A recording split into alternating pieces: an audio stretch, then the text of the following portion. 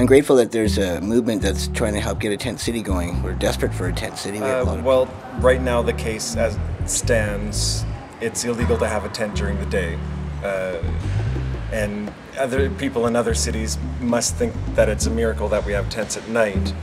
And many people are wondering why I would still not think it's good enough.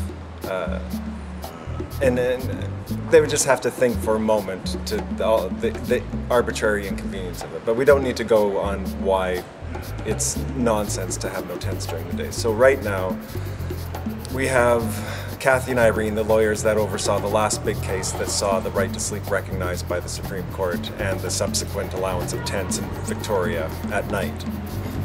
And these same lawyers have gotten back on board. And right now, I can't go do it myself. I've already been to the Supreme Court and lost, and I've been to the appeals court and lost. Good to know. And so the lawyers have this other fellow who had recently got a ticket for camping, and he didn't even have a tent. He wasn't actually in violation, and so he's challenging it. He shows up in court in September to, for sure, have the Crown say, "Oh, we stayed the case. Don't worry about it." That's one of their major forms of harassment is get people to sign conditions and such, and then whatever, say that they don't have to go to court and want to be praised for it. Anyhow, that's where it stands. It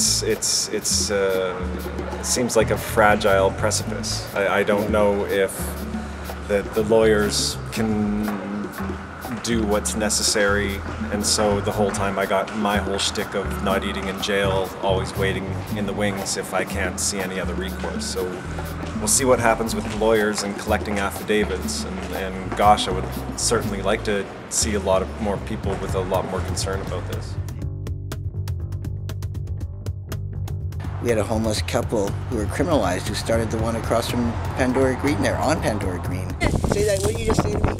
I'm the one that started the Tent City on the boulevard. So you're a homeless person in Victoria and you helped get that going on the boulevard. Right on, thank you. My husband and I went out and collected 10 tents, and we handed them out every night and collected them every morning until the morning the police came along and stole the bag of poles for all the tents. So the next night we went out and bought bungee cords and hung them up from the trees. The tents were, bungeed up without poles the next night, and then they went and destroyed they just burned it all. But I had that going for a long time, man. And every time they would get somebody doing drugs in the tent so they could actually confiscate the tent, Sean and I would go out and get 2 more tents the next night.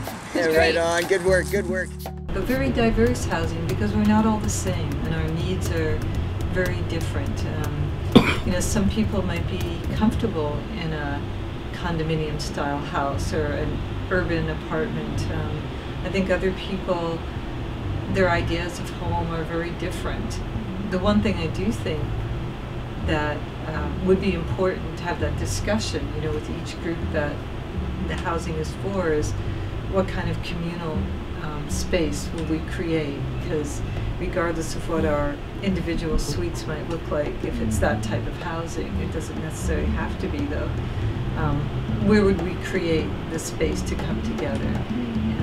Because without that, then we don't really have community. And I know people have created community wherever they can, so you'll find a way, right? But I thought that was powerful. They were close to their services. They could keep an eye out for each other. They felt safe and secure.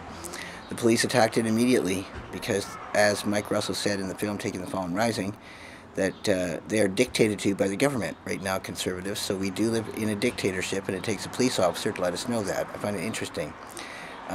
He has a lot of respect from many on the street. So that says a lot. Maybe he's giving us a little in. Anyways, they dictate to the police that these things are illegal and they must follow them around. So they're being told what to do and they're following their orders. So we need to go to where the orders are, I suppose.